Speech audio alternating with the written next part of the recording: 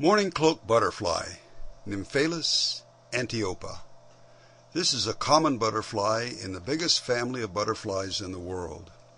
It is seen all year round because it lives a long time and overwinters. Cloak adult has some longevity. As adults, they'll overwinter often. And then in the spring, you can see beat up mourning cloaks because they'd spent the winter hiding out. Some butterflies overwinter as eggs, some as caterpillars, some as the chrysalis, some as adults. The mourning cloak overwinters as an adult. The beautiful dark brown upper wing has a yellow band at the bottom. The common name comes from the old-fashioned practice of widows wearing a dark cape or cloak when they were in mourning. It's a tough one to photograph.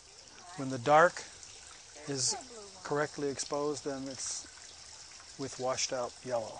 This species likes trees and is seen on willows, elms, poplars, and ash. They don't normally nectar on flowers like other butterflies. They like rotten fruit, carrion, tree sap, whatever they can extract from the soil. It may be seen resting in a prominent place in your garden. If you stand very still and are a little patient, one may land on your outstretched hand or finger. This butterfly enjoys a good meal of rotten fruit and can often be seen on dropped overripe figs.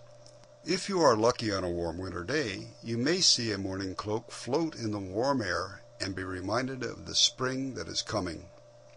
This species is found in the Western Hemisphere, Europe, and Asia. The caterpillar is black and white with dark spikes. It has red spots in the middle of the back.